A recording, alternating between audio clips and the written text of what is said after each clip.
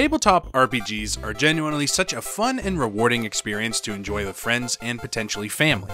Let's see if my antisocial bud can do it with an AI. If you don't know much about ChatGPT, just know that it's a very intuitive AI chatbot that can give very in-depth conversational replies. Not only can it function as a chatbot, it can also give you ideas, write code and instructions for things, and write simple stories. I wanted it to be my dungeon master in a one-on-one D&D experience. Let's see how it panned out.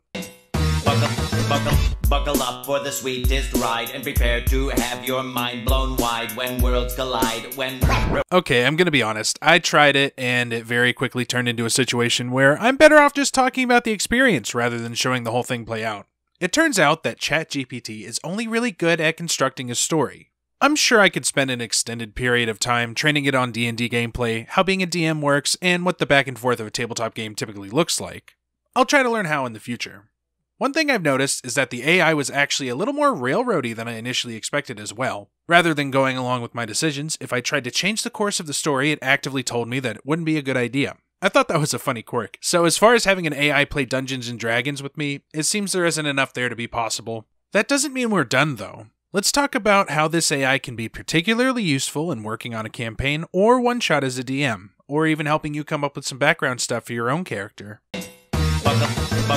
Buckle up for the sweetest ride and prepare to have... On my second attempt, I got a fairly similar introduction to the AI's thought process. It gave me some steps on what I would need to create a Dungeons & Dragons world, the sort of background stuff that makes fleshing it out relatively easier. It asked for the theme, geographical information like if I wanted a continent, country, etc. It asked for a brief history and lore explanation, including races and cultures. It asked for some political and social background stuff, and some interesting locations and landmarks. Then it asked me to consider some unique elements that could help it stick out. So verbatim, here is what I requested. I would like to start with an overall setting, a traditional high fantasy setting, one that is at relative peace. I want to set up more intense storylines later, but for now all I need is a continent with a government, oligarchical in nature. Along with that government, I'd like the name of a capital city and the name of 2 other cities. As you can see, it fleshed that all out for me relatively quickly. I was able to quickly copy and paste all of that into my document. It decided on a continent name, its geography, and populace. Aradia, the land of rolling green hills, dense forest, and flowering mountains. I guess the flowers are very hardy and require direct sunlight.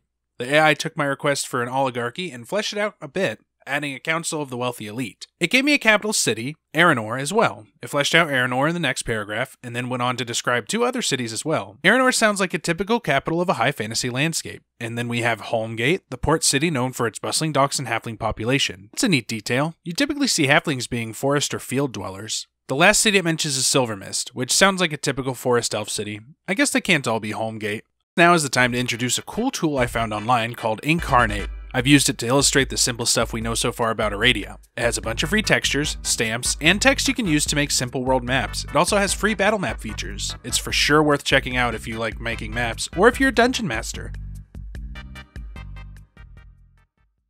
Now that I have a population and a continent, let's think about the city I want my players to start in. This is where we can start thinking about what happens during a one-shot, what kinds of characters you want, and things like that. I'm not going to go too in-depth, I just want to show what kinds of characters the AI can create.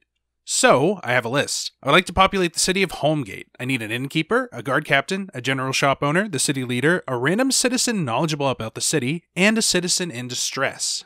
The AI worked out pretty quickly what these characters would be like. I guess it's important to mention at this point that you don't have to stick with the names the AI gives you. You can also make changes to the material, obviously. This is simply an exercise in using a tool to help you flesh out your ideas. Remember, you can give as little or as much detail as you like when asking for things. On the other hand, you can request as little or as much detail as you'd like. If you have trouble wording things, this feels like a wonderful tool to help you flesh out material.